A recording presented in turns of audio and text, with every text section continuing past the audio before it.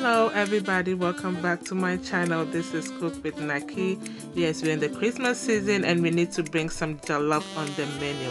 Today we are having some goat meat jollof rice. Stay back and let's get started.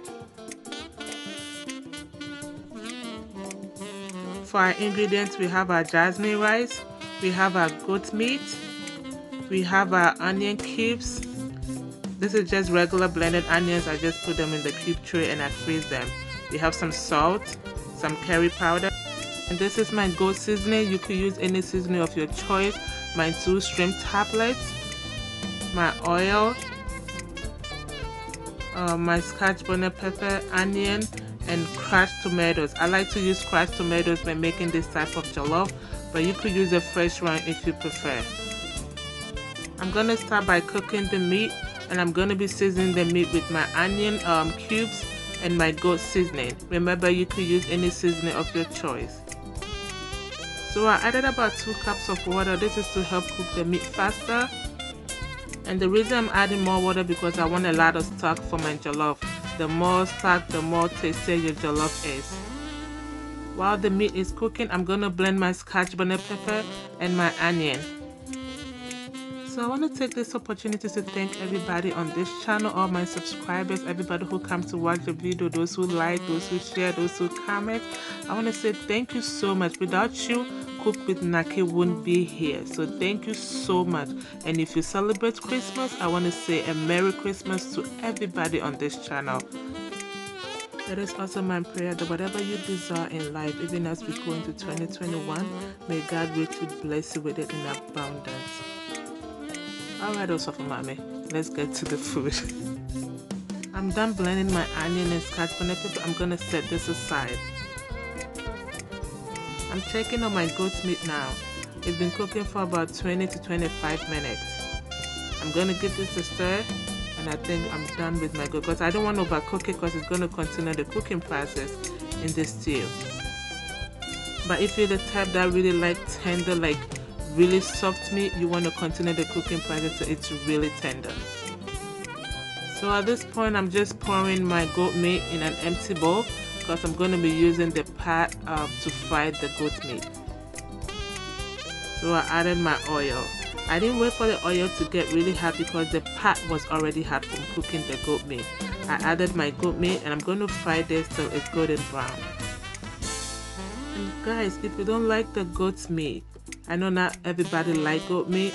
You could use beef, chicken. You could use fish, especially mackerel or tuna. It's really good when you make mackerel jollof or tuna jollof. So try that, and I know you're gonna love it if you don't like the goat meat. And look at our goat meat. It looks so beautiful. It is golden brown, and this is the color that I want. I'm gonna take that out, and we're gonna continue the stew. So jollof rice has become that kind of food that when you're searching in YouTube, guys, you're going to find thousands of recipes for jollof rice.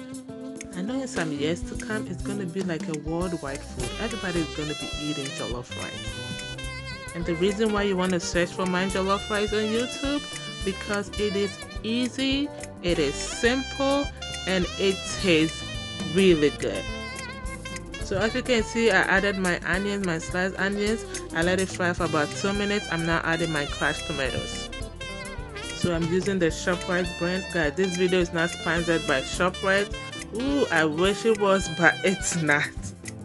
So you could use any brand of your choice. You could use the fresh brand if you prefer. So at this point, I'm adding my blended scotch bonnet pepper and the onion to it. I'm going to give this a stir, and this is going to cook for about 10 minutes.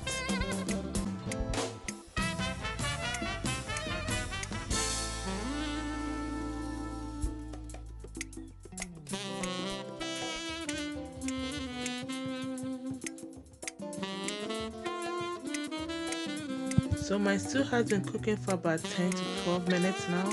As you can see, it starts to splash. So guys, be careful when you're stirring your stew at this point. I'm now going to be adding my fried goat meat. So you could choose not to add the goat meat to the stew. You could serve it with the jollof rice when it's done. But remember, I did not cook my goat meat all the way. So this is the point that it's going to continue its cooking process. But when you cook it all the way in the beginning, you could choose not to add it to the stew. Also, I wanted more flavor to the stew, that's why I added it. So guys, as you can see, I added the stack of the goat meat. Please do not throw that away, it has a lot of flavors. I'm not adding my shrimp tablets. Remember, you could use any seasoning of your choice. You want to give this a stir to make sure the seasoning is well mixed in the stew. At this point, I'm also going to be adding my curry powder. I also added my salt to it.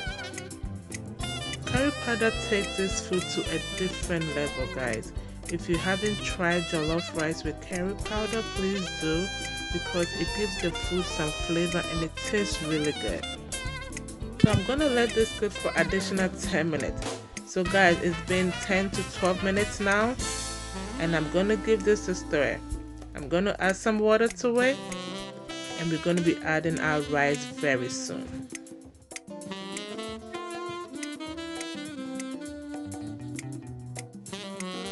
So I added about 4 cups of water to the stew.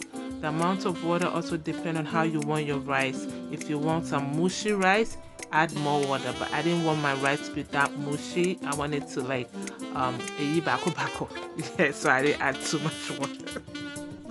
I didn't know how to say that in English, guys, please help me out. Anyways, I added some salt to it.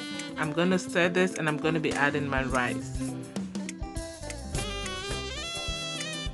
So I added my 4 cups of rice. This is jasmine rice. You should also know some of the rice do not take a lot of water, so it all depends on the kind of rice you're using. So the type of rice I'm using doesn't need a lot of water, but if you're using like basmati rice or any other long grain rice, you have to know some of this rice use a lot of water to cook. So my jollof rice have been cooking for about 10 to 12 minutes now. And the medium heat. Make sure you cook this rice under medium or low heat. You don't want to cook it under high heat, otherwise it's gonna burn. So as you can see, I'm giving this a stir. Our rice is not done yet. You can see there's a lot of water or moisture in it. So I'm gonna give this a stir and I'm gonna lower my heat to low, and I'm gonna cook it till our rice is done.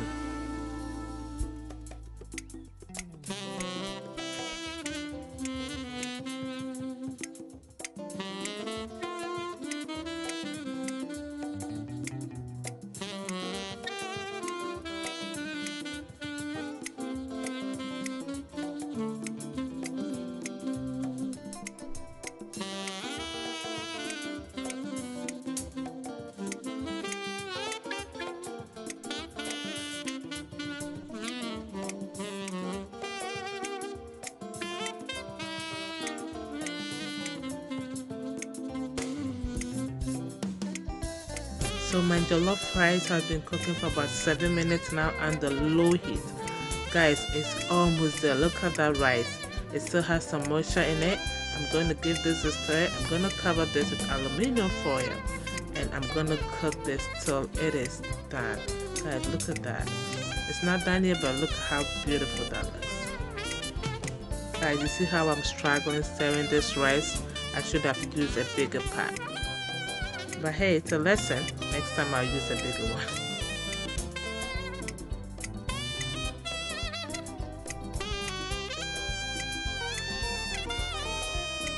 So I use aluminum foil to cover the rice.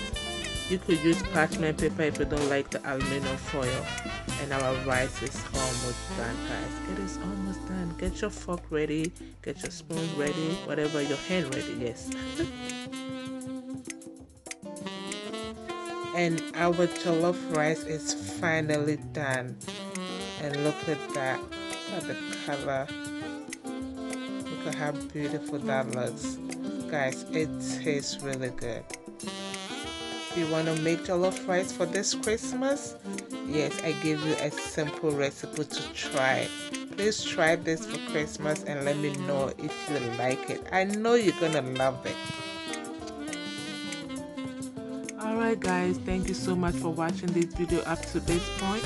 I hope you enjoyed it and I hope you like it. If you did, please give me a thumbs up. Please share the video and subscribe to the channel if you haven't. It helps me out a lot. And if you're on this channel and you celebrate Christmas, I wish everybody a Merry Christmas. I hope you enjoy your Christmas. Until I come your way next time, this is Cook with Nakie. Be good to yourself, be good to everybody. It goes a long way.